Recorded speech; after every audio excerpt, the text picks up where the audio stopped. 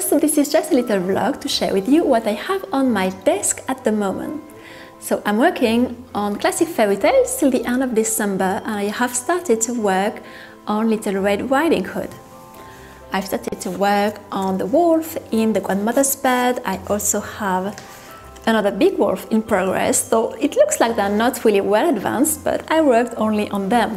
And the beginning in my techniques and things I do is always very slow because I have a lot of details to do, there were a lot of drawing times, so it's always very slow. But I was really happy after many months working on the workshops to go back on my artwork, and also on a few commissions. I also have a carriage which I'm going to share with you very soon.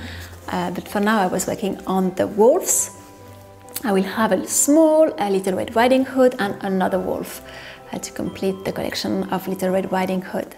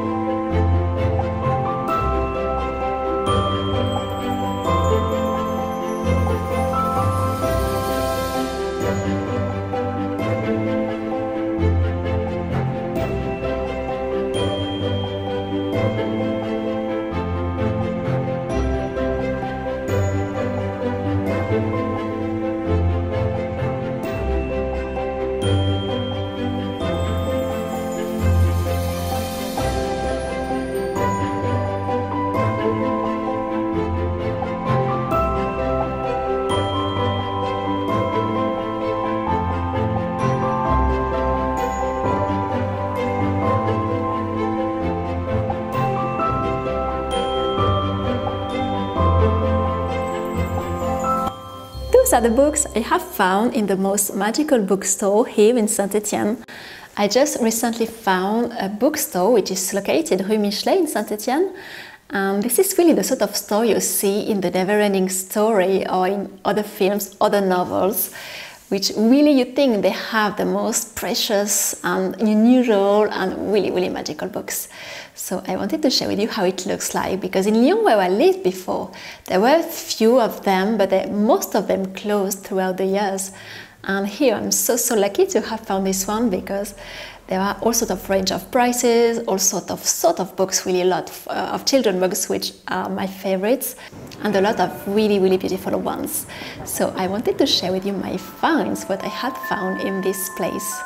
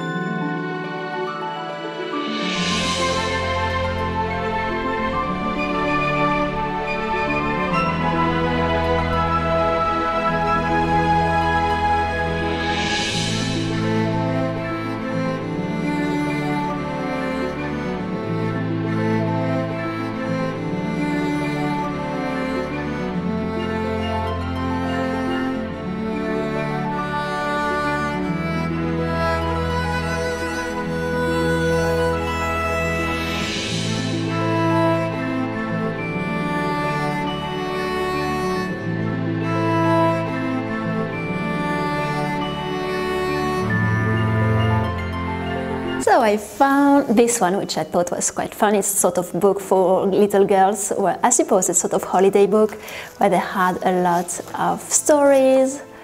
There were games, there were a lot of things. So it's super fun. It's from the from the 30s, 1930s, and it's really quite adorable. There were really, it's just a lot of games. There were little needlework to do, music. Super fun, super happy about this one. I'm going to read a few of these things. There were games too here. I found this beautiful book, which is quite unknown fairy tales by Andersen.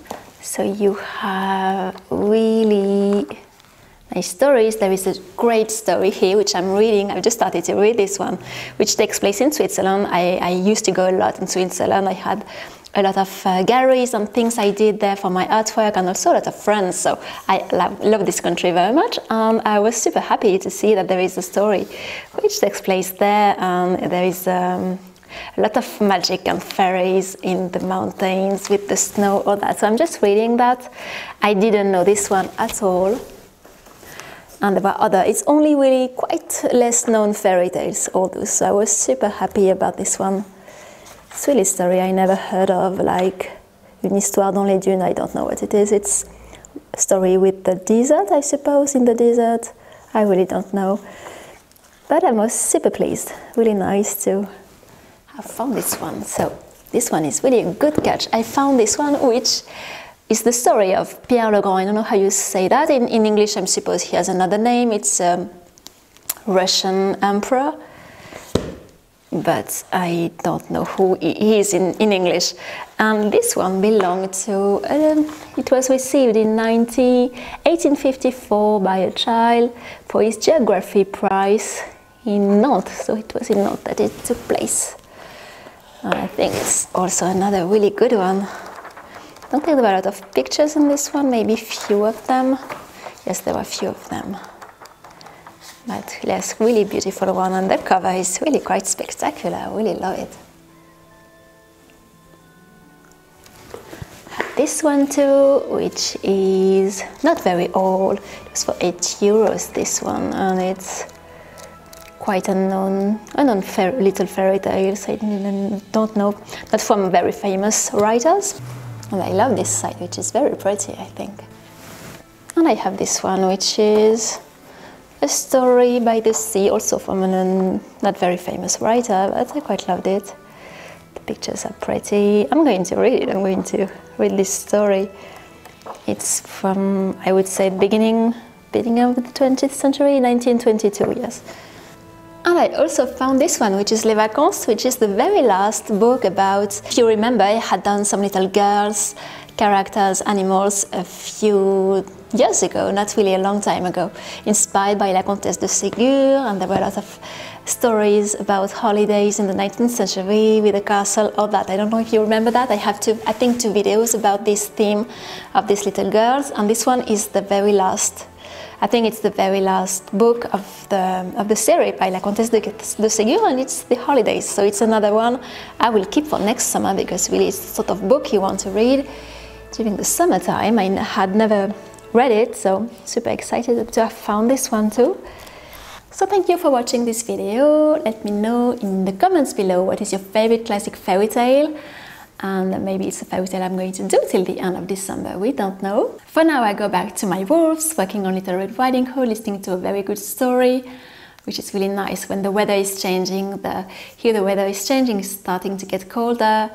The days are really, really shorter. You really want to listen to a good story, working on an interesting piece of art, and really creating your little magical world. And a nice cup of tea too can help. I really like to have spicy warm tea in the fall season. Thank you very much for watching this video, and I always thank you for your encouragements, your supports, your kind messages. They are always appreciated. I always like to read them, and they always mean a lot. So thank you very much for that. And for now I leave you, and I will wish you a beautiful day, and I see you very soon. And don't forget to subscribe to the channel if you don't want to miss the next videos.